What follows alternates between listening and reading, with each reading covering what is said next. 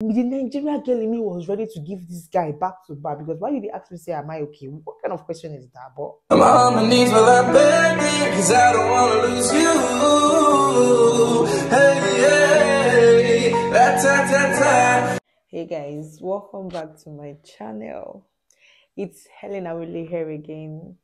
So guys, my voice might seem a little dim, but I'm still recovering from my sore throat, so just take it as it is. But at least it's so much better than the previous videos I've been posting.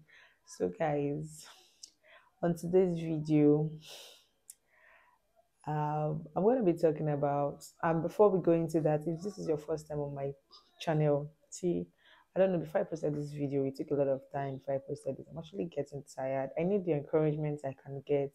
Please guys, subscribe. I'm getting like a lot of views and my subscriber count is just slowly increasing. Why my views are increasing? Like, why can't you just subscribe after viewing? Like, please, I'm begging. It's not like I'm even proud. I'm not proud. I'm begging. Please subscribe to my channel, like and share. Please, like I keep saying, it doesn't cost anything. Just help your fellow human being. So guys, on today's episode, just say episode, yeah.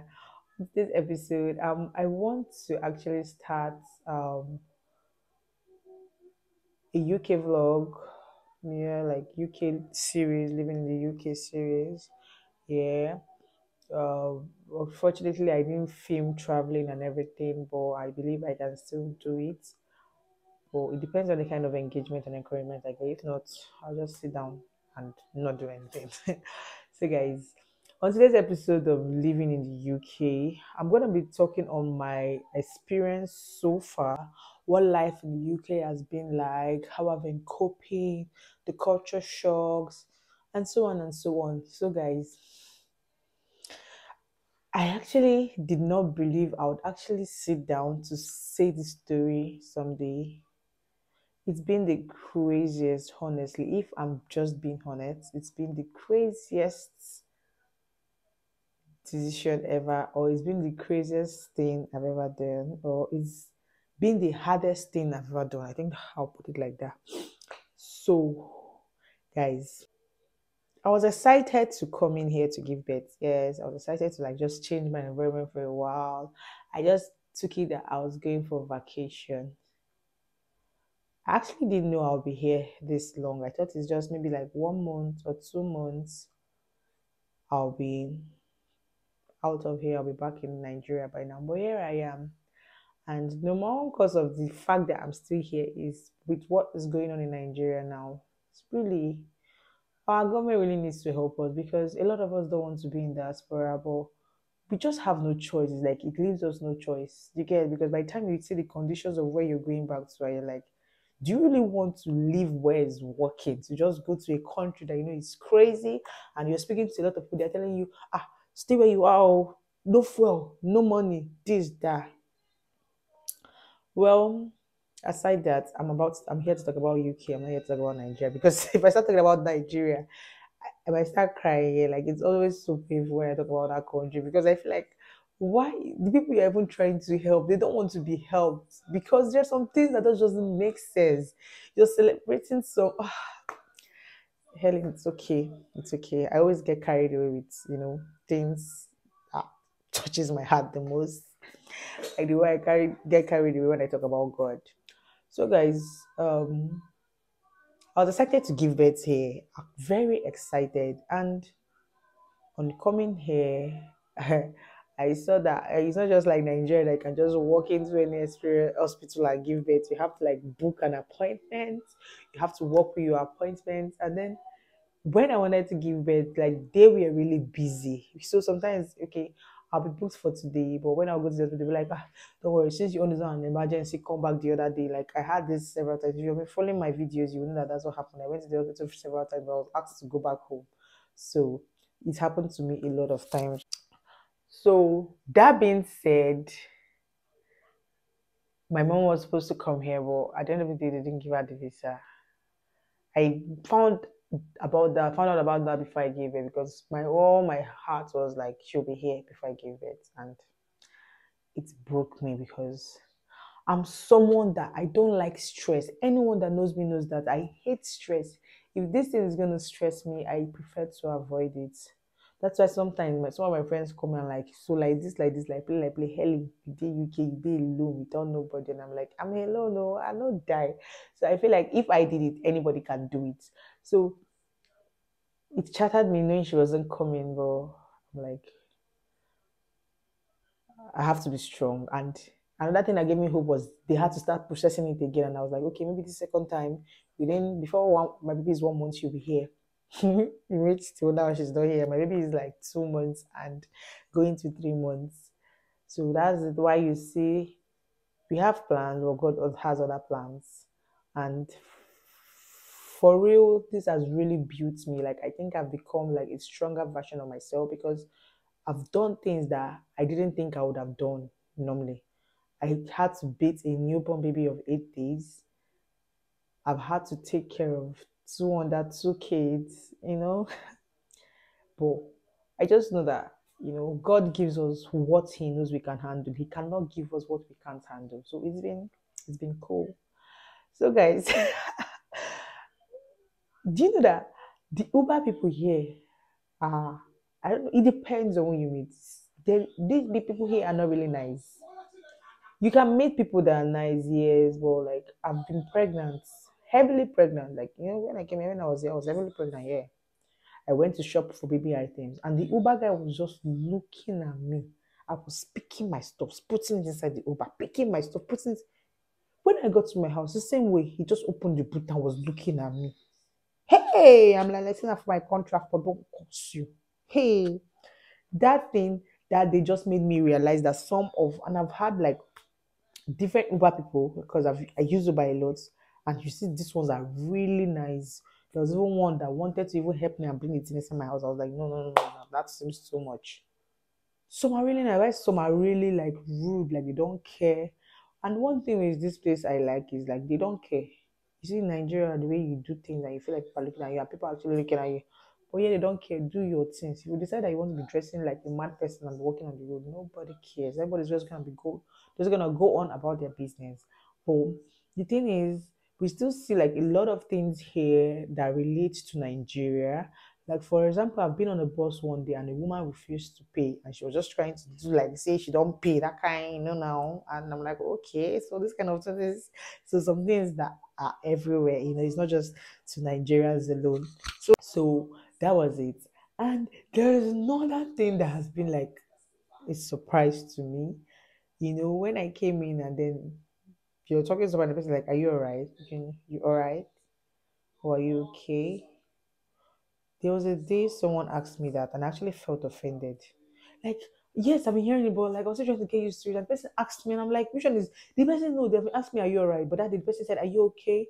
And I'm like, I was like, what do you mean by am I okay? It was the person that was with me had to tell me that.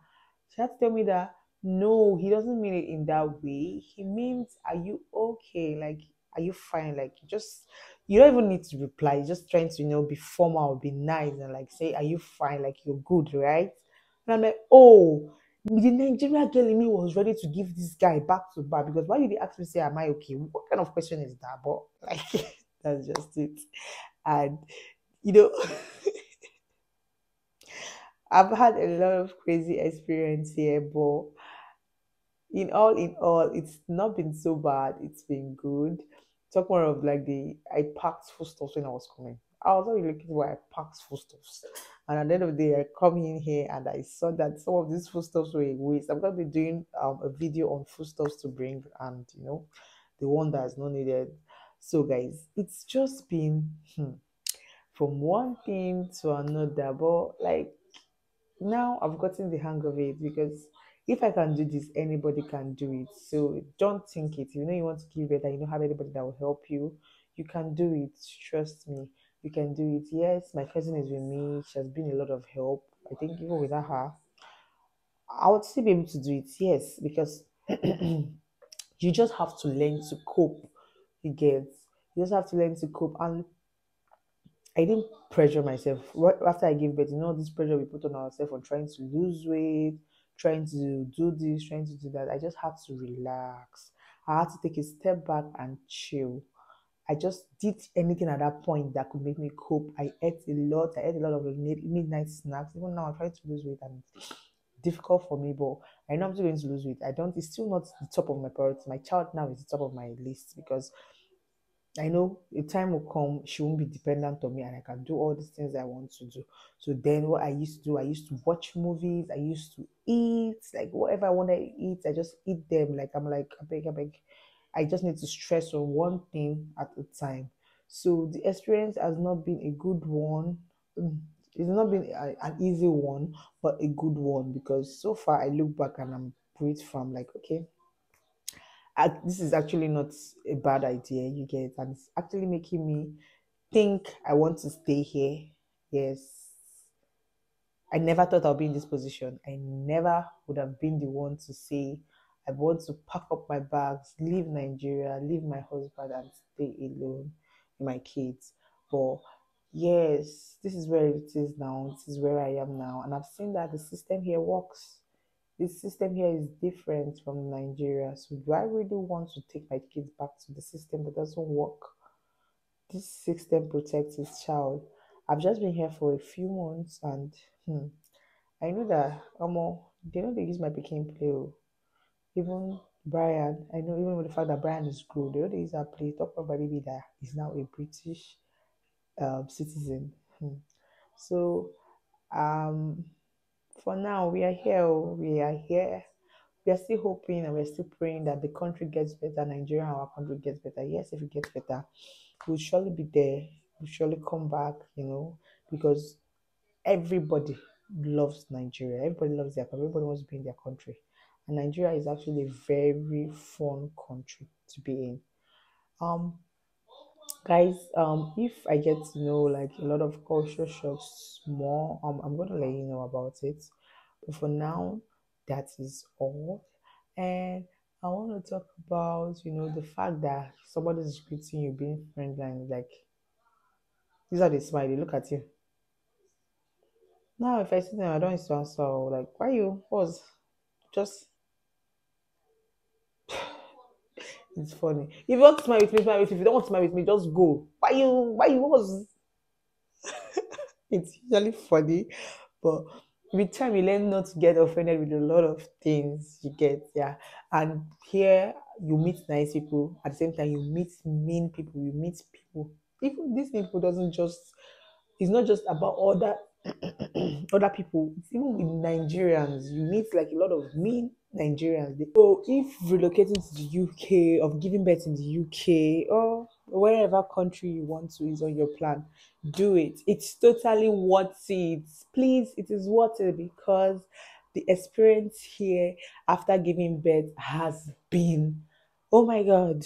Do you know that 1 month, the first month, I had like a lot of visitors. I had the midwife coming, I had the health visitor coming. Even at some point, I had to go to the hospital to get the midwife. They couldn't come in. I've done the hearing test, I've done like a lot of things I did not experience with Brian. Like, because these things are actually things that should be done. Because this what happened when I gave it to Brian is I didn't know Brian wasn't getting enough milk when I gave it to him. How could I have known when there was nobody to check up on me? There was nobody checking up on to check on his weight. But here, the first week they came in to check his weight. The second week they came in to check his weight. Then they waited till 1 month to check her weight. Sorry, and on and on constantly they have been coming to check up on her. Okay, even if when they're not coming to check up on her, you just maybe might have an appointment to the hospital that you're still gonna go to the hospital. You're still gonna check her weight. Even with breastfeeding, I have like a breastfeeding consultant. I can consult them anytime, anywhere. They even have a walk-in session. They have a Zoom session. Like a lot of things are just working. I know, yeah, some people are like, their GP is the book appointment. They don't, please. They still have the good part still beats the bad parts. If Nigeria can be like this, where are we going to? Do you get checking up on like that is just I didn't stay the day I gave birth in the hospital, I left that same day. But in Nigeria, you stay 1 week, and even after everything, they will not still notice anything. They checked everything before I left the hospital that day, and they still make sure they were following up on me. So, guys, if anybody you're watching this video and you want to do something, it's part of your plan, and you're thinking, no, it's going to be too hard.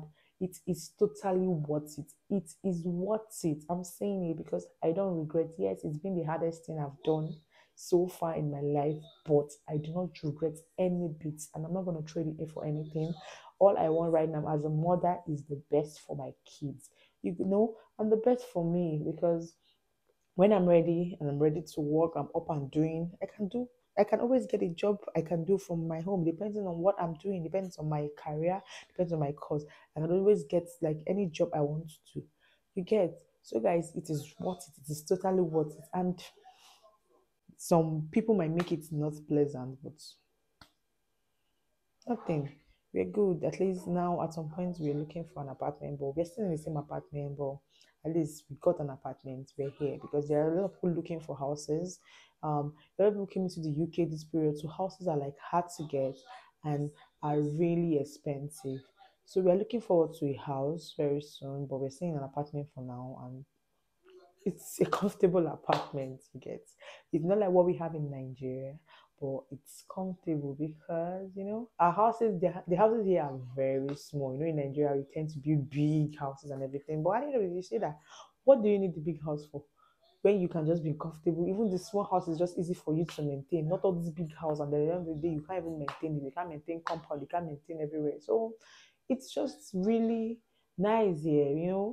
Another thing is the cold, having to cover up every time with your jacket. Oh my god, how can I get used to that? But you just have to do it. Like, actually, this clothes, I was going out and then I'm like, it was not time. I prepared earlier. I'm like, let me just sit down and do this video before I go out. You see, I'm sitting to wear a jacket on this clothes. See, I used to how thick it is. I still have to wear a jacket on it because if not, cold, the cold is gonna finish me. I still have to wear a jacket. So it's been amazing learning and learning new culture, learning new things. But in all, like I keep saying, all grateful to God, because some people even ask me, how am I going on the bus with two kids? And I'm like, I have to save my Uber money. Please, Uber is very expensive here. Like, I don't know. I think it's not because I'm changing it from naira to pounds. It's not because of that. Because even if I'm earning in pounds, because I'm going to this place and you're charging me £13. That is, I'm going from here to here. You're charging me £5. That's just 4,000 something. It's expensive. Uber is expensive. Best thing is just have your car. But the time with car, you still get a lot of parking tickets and stuff like that. Well, it's still better. At least you know where you're parking and where you're not parking.